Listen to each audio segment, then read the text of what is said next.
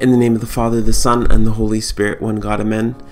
We're going to be looking at the second episode on Luke 23, verses 13 to 25, the story of Barabbas, and the Lord standing there as he saves Barabbas and is chosen to be crucified instead of Barabbas. And today's episode is just a question, actually. The question is where?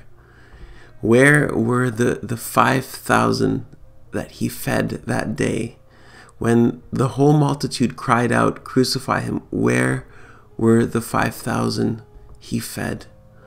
Where were where was the crowd that had wanted him to be king? Where were the 10 lepers that he healed, or the 2 men, the blind men that he gave sight to?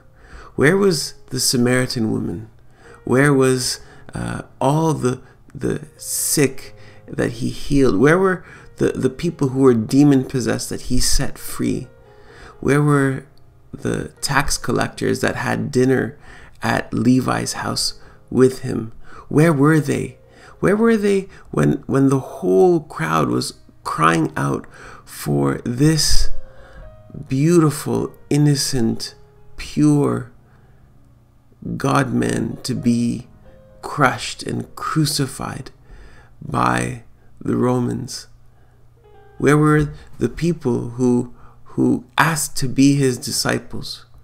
Where was the crowd that praised him and praised his mother and his siblings for being in his family?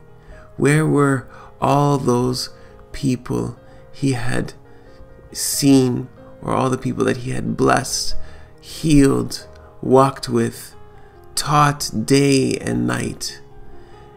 Jerusalem was packed with the people of all of Israel at that time, because it was the feast and all of Israel would come together in Jerusalem. Where were all those people?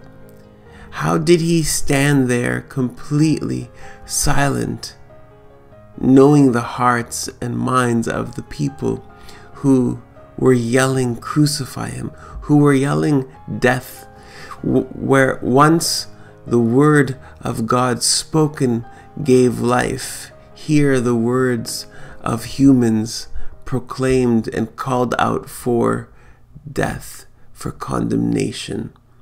It's such an incredible paradox, such an incredible it's so baffling to see the God-man, Jesus Christ, the Son of God, creator of heaven and earth, standing there being condemned to death by his very creation.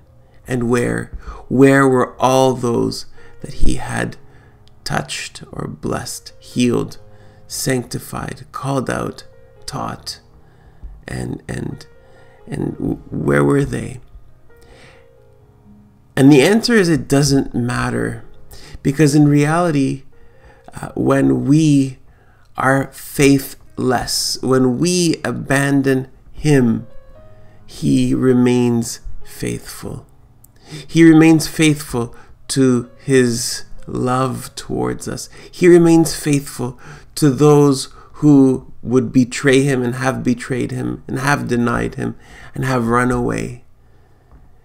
And the irony in all of this is that as he is standing there, remaining completely faithful to his love for humanity, many of the people who ran away felt that he had failed them in his weakness, in his humility, and his not fighting back, and his refusing to perform miracles that would set him free, or performing or refusing to call fire from heaven to put all these heathens down, or his refusal to fight back or to answer back, was to many who ran away a sense of his failure, a sense of his inability to be whom they wanted him to be, his humility, his meekness.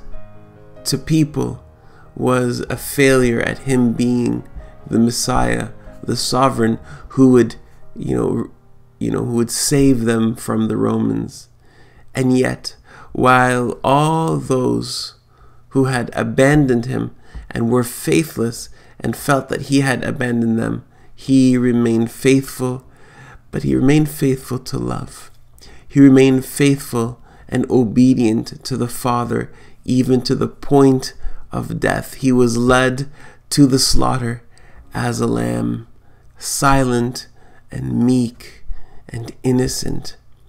And so in our everyday life, sometimes we feel that he has abandoned us, that he is silent in the face of our suffering. We must remember that if anyone is going to be faithless, it's not him, it is us. May today we remember the way of the humble, meek, crucified Lord, who remained faithful and obedient unto death. And let us not run away from him. Let us remember all the good that he has done to us, and let us stand in solidarity with him. Let us take up our crosses and stand with him. Have a beautiful day.